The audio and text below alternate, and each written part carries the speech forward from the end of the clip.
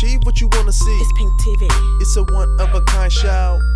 Don't let anybody tell you now. Cause if you really wanna do it, just put your mind to it. With a little bit of faith, you could go a long way. Like, yeah, yeah, yeah, yeah, yeah, yeah. It's P.I.N.K TV. Yeah, yeah, yeah, yeah, yeah, yeah. It's P.I.N.K TV. I'm gonna do it. Thank you so much for tuning in yet again to another episode of P.I.N.K TV. Help me welcome Tonia Poe. How are you doing, Tonia? I am awesome. How are you? I'm doing great. Tonia Poe is Regional Vice President of Primerica, a financial services company. Yes. So, to be honest, okay, I'm just going to be real. Okay. We don't hear many young girls from Compton, California being a regional vice president of a financial company. Okay. Okay? That's true. So I just want to kind of go to your beginnings. Okay. In Compton. Okay. How was it like, or what was it like growing up in Compton for you? Exciting. Never a dull moment. Okay. But I was fortunate enough to be in a two-parent home where they always gave me, values and said, just because you are from Compton does not mean you have to act Compton if that's a way to act every time you leave the house. And everyone doesn't have to know that. Yeah. So they taught me a lot of different things about channeling, where you want to be and placing your energy to get you where you want to be and what you want to do. Doesn't matter where you're from. It matters what you do with information that you've been given. Anybody can learn no matter where they're from. So they taught me those things, and I did things out of the ordinary, like horseback riding and dirt bike riding, and we traveled a lot. So he tried to give me, my father gave me a lot of experiences that weren't typical Compton so that I could have a different way of thinking and looking at things. So that's pretty much where that came from. And your father, I noticed that you speak very highly of him. Yes. How much of a role model did he play in your life growing up? Well, he taught me my work ethic. He taught me that anything worth having is worth working for. Anything they give you for free is usually not worth anything. And he taught me one thing that has really helped me, that he who has the goal makes the rule. So if you find someone that has the life that you want, and they're willing to share with you the things that they've done to get there, then you go ahead and you follow that so that you can get there too. And so those things really stuck with me to help me. And he's just been, and my mom as well, but my dad truly was the leader of our household and would make it very adamant about, you're going to college, you're doing this, you're doing that. It wasn't even an option in my house, from growing up. You're going to college. That's just, there's nothing else to talk about. And I thank him for that. I wasn't too happy about it back then, but I thank him for that. Yes. About being the way that he was with me and my little sister as well. Nice. So I know you went to college. Yes. I mean, you just, Yes. your dad was like, you're going. Right. So when you did get to college, what was your main focus? Was it finance? This is so funny. I originally wanted to be like Oprah Winfrey. I wanted to have a talk show, right? Hey, Oprah. That's right, right. We give you a shout out, Oprah. And I wanted to be a broadcast journalist. All through high school, I was the editor-in-chief of my newspaper and also the editor-in-chief of the yearbook staff. I would walk around. I was that kid at school that would walk around, very popular, not a nerd. I can see that. Okay, but I didn't care what anybody thought about me. Yeah. And so I was the person with the microphone that went and got footage for my school and tried to have, film. That's what I wanted to do. I wanted to go to Columbia School of Broadcasting, which was way on the other side of the country, but I'm a California girl, so the weather change was like, whoa, it's too cold over there. So then I said, okay, I'll go to USC. And I actually got in USC, but my parents weren't educated on financial matters, on how to put money away for me to be able to do it. So I didn't go. I went to Long Beach State instead. Okay. And when I got to Long Beach State, I realized that their journalism department was not what I wanted it to be. So I just kind of got rid of the idea and switched to criminal justice, law enforcement. Okay. The two are totally unrelated, but I switched to that and I decided to go that route and then graduated and got a master's degree in education because I started subbing as a substitute teacher just to make ends meet. And then they liked me and talked me into, we'll pay for you, we'll help pay for you to get a master's degree in education. Okay. Yeah. Ended up doing it 10 years. As a high school teacher for 10 years. And then I went to probation for 2. Then I found financial services. I didn't like math. I didn't like, no, I'm so serious. But you know what? I wasn't afraid of the unknown. And this is what I did know, that I wanted to be successful. So if success meant I need to learn something different and do something different, then that's what I'm going to do. I just knew that, you know, the jobs that I had would only get me to a certain level in life. And I wanted more than what they could offer me.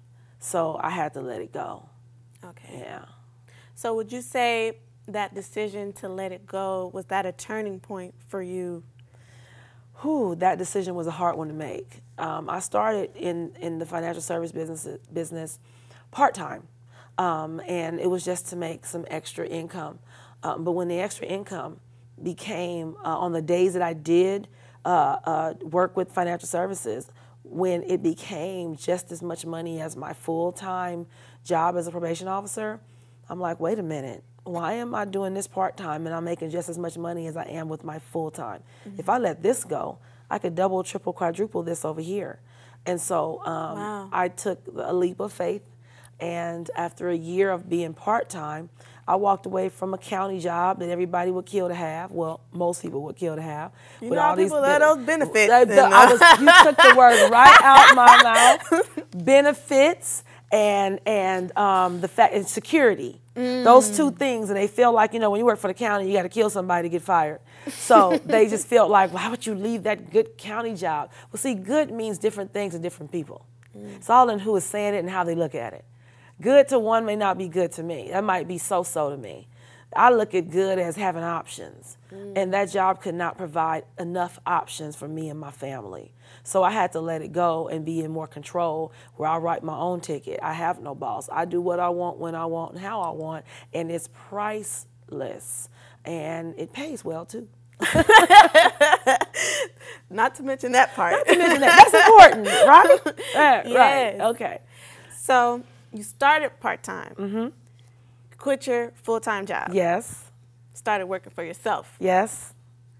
What are the benefits? I mean, what are the pros and cons of having that security of a job and then working for yourself? Well, this is the thing. I had to recondition my mind because most people were raised to believe that you had to have a job, which means you have to have a boss, which means you have to have someone handing you a paycheck for your services. Most people didn't realize that you're not paid for the job you do, you're paid for the time you spend there. And the reason why that's true is because everybody's worked on a job where the pay is the same, but you worked harder that day than the other person. They ran around hiding all day. They worked 3 hours of the 8-hour day. They may have, you know, went to the bathroom 50 times. They played online instead of doing their work. Right. But why was the paycheck the same and you guys worked the same hours you were there? So they weren't paid for the amount and the kind of work they did. You're paid for the hours you spend at a job. And so I said, I need to be somewhere where if I put in extra work, I get paid extra for what I do. And that way, sky's the limit. There's no limitations when you work for yourself. Those benefits that everybody are talking about, one of my business mentors, he's a millionaire. And one thing he told me when I did mention benefits to him as we had a conversation about going full time, this is what he said to me, I'll never forget. He said, Tonia, if I could teach you how to make 20 grand a month, you think you could pay your own benefits? I said, I think I can manage. I'm pretty sure I could. Yes. Yeah. Yes. So the first day that happened, he called me and said, how's it feel to make 20 grand a month? I said, I don't know, because it's only $19,400. So he hung up and he called me back the next day because we get paid every day. He called me back the next day and he said, okay, now how does it feel to make 20 grand a month? I said, it's awesome. And you stop worrying about the normal things anymore because your life's no longer normal. And that's what I want to work for. I didn't want to be normal. I didn't want to be average and ordinary because then my child's going to be average and ordinary. I need to be extraordinary because I can't create anything but an extraordinary child if I'm extraordinary. So I just want to start a different lineage to pass down in my family. My parents did what they knew how to do, and they did the best they could with the information they were given. If they were given this information that I was given, they would have processed it different, and it would have been they would have been the ones to change it. But since they weren't, I am. Anyone that comes behind me, my daughter's never going to have a job. And I'm excited about that. She's going to want to work for herself. She's going to want to work for herself. And if she does have a job, she's going to have it with a different goal. She'll have it with the goal, and let me learn everything I can. And her goal every day when she goes to work is not going to be survival. Her goal every day when she goes to work is going to be learning and figuring out how can I turn this information that I've learned into my own project, into my own. And so you go to work different. And that's what I try to teach my team. I have people on my team that are full-time. And I have people on my team that are part-time. And I try to teach them, I say, I don't want you to not have a job. You need it right now until you master this. I said, but what I want you to do, I want you to go to work different.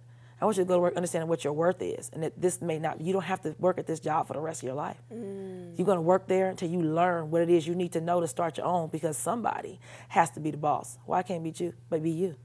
Right. Right. I think that's an incredible thing. I mean, of course, you're a boss. But I think it's great when bosses actually encourage their workers to want to grow. Right. And be all that they can be. And I know when you are in a business like finance, and when you're, working at the top. Right. There are principles that you should live by. Yes. So what are, I would say, maybe your top 2 principles? Well, the way is God, family, and business to me. And when I get to the business part of it, I use the word boss because that's what people relate to because of jobs.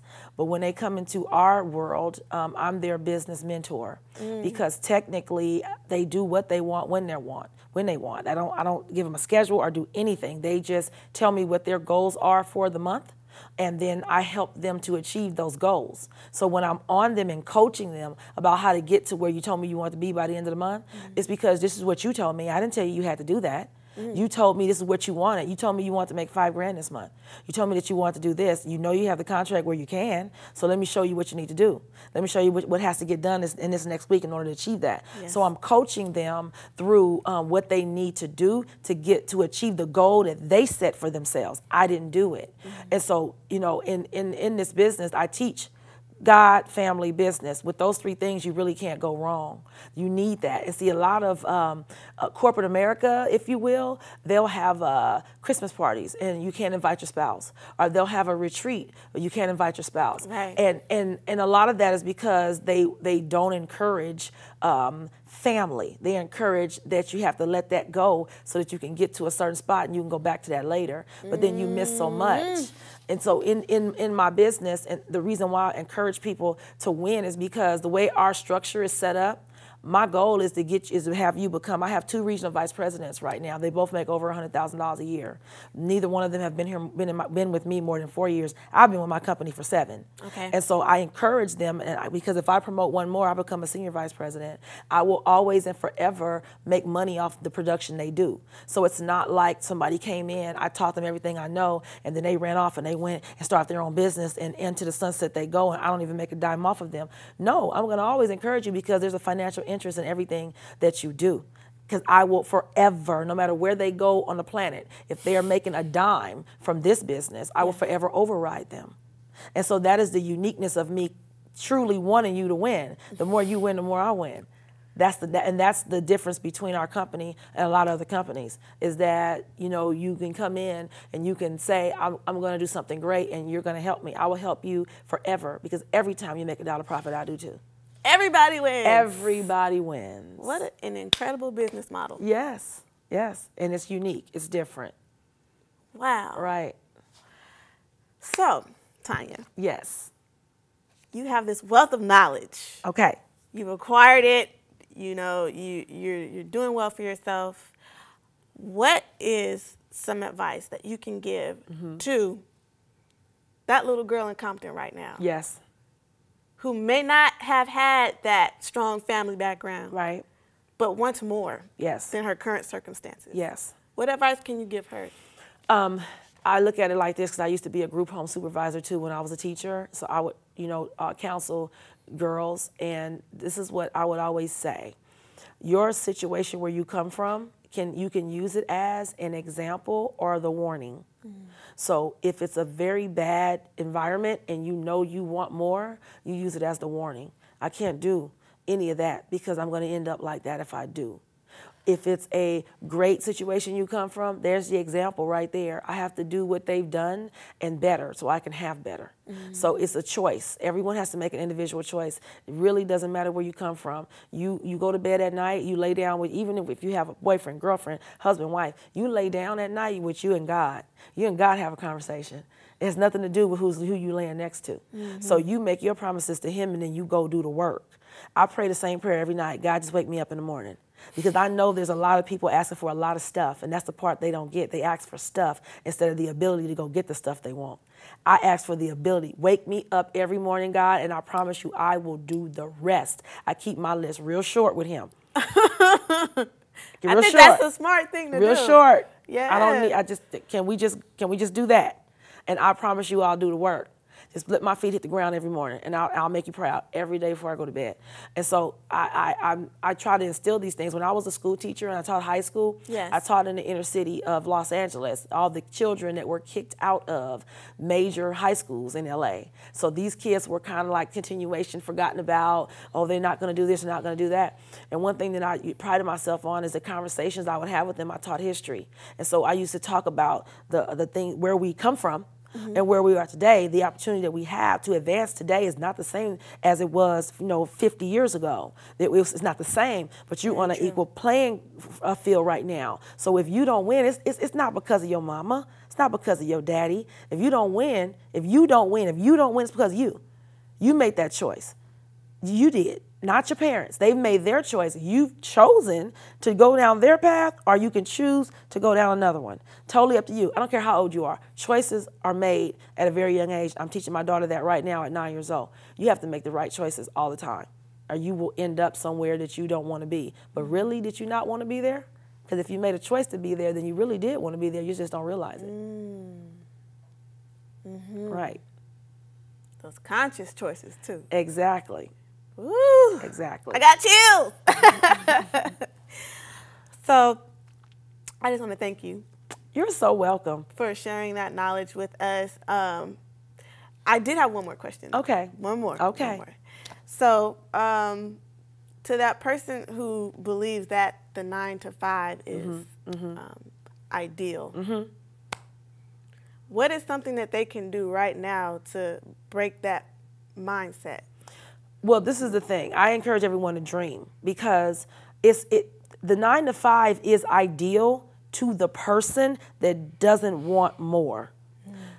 I've realized, and through the success books that I've read, through the seminars that I've attended, through all the coaching I've gotten from leaders in my business, I've realized that there are two kinds of people. Okay, there's a rhino and there's a cow. The cow is, there's no gates. If you ever travel and you drive on the road and you see cows out there, there's no gates for a cow. There's no gates for a cow, because if you feed that cow and treat that cow halfway decent, they're not going anywhere. You don't need a gate for a cow. Okay, subconsciously, that's all they need is some food, and they will be loyal to you. Okay? The rhino is another story. It's the hardest animal to penetrate in the jungle. Now, even the lion has to jump up and grab the neck in order to penetrate, because they have a coat of armor built on them. And you cannot stop it once it goes. It's so fast and so heavy. When it gets its mind fixated on something, it's going right over there to get it, and you can't stop it. Nobody can. So the rhino and the cow. So I realized that there's some people are just cows. No disrespect, but they are comfortable with receiving a paycheck because they don't have that thing in them. But then there's people that are cows but they don't realize that they're really rhinos. So they're wondering, why do I go to work feeling a certain way? Why do I have these thoughts? Why do I'm so unsettled? Why do I just don't want to be here? Why does having a boss bother me? Because they're really rhinos. And so for that person, I tell you that you need to explore your options. Get into something that you love or you're passionate about, or if success is what you want, always keep your mind open for something else or something different. Just because this is what you're doing right now does not mean it's what you was meant to do, especially if it's not fulfilling for you. And you always got to find out what someone's dreams and goals are. Like what are some of the dreams and goals you have? Do you want to go to Fiji one day? Do you want to have your children be able to go to whatever college they want to? As long as they get the A's and B's, then you can write a check for wherever they want to go. What are your goals and dreams? Do you want a house on the hill? Do you want a Ferrari? And it's okay to want those things, okay? And if that's what you want, then you ask the question, is what you're doing currently right now, going to ever get it for you? And then when they say no, say, okay, well, which do you want more? You want to be comfortable, or do you want to go for those goals and dreams? Because if it's the goals and dreams and you know you can't get it with what you're doing, why are you still here? Why aren't you working for something else? So once you can tap into what somebody wants, it's really all about what they want in life. And if they want more, then you just find a connection and show them how what you're doing right now is never going to give it to you. So are you okay with leaving this earth and never getting any of what you wanted? And if that's a good question to ask yourself. If they're okay with that, then they're a cow. It's fine. But if they're not, they're a rhino and they need to look me up because I can help them with that. Speaking of which, if someone did want to look you up to find out more of how they can become a rhino instead of a cow, how would they be able to do that? Well, they can go to my Facebook page, Tonia Poe. They can go inbox me. They can go to my Instagram page, which is Ton Poe, Tonpoe, Ton Poe 73. And they can send me a direct message, or they can email me at livin4tp@aol.com, livin4tp@aol.com. So any of those three ways, they can send me messages, and we can have some dialogue and a conversation, and then we can see how serious they are about, doing something different. There you have it. You have no more excuses. Thank you so much, Tonia, for coming out today. You're so welcome. I appreciate it. I seriously hope that you guys got something from this. I definitely did. Man, I'm blown away. Thank you so much, and we'll see you guys next week on P.I.N.K TV. To learn more about self-employment opportunities, contact Tonia Poe through Facebook, Instagram, or email. To learn more about P.I.N.K TV, visit our website, Instagram and Twitter pages, and Facebook page. Don't forget to like and subscribe. Thanks for watching.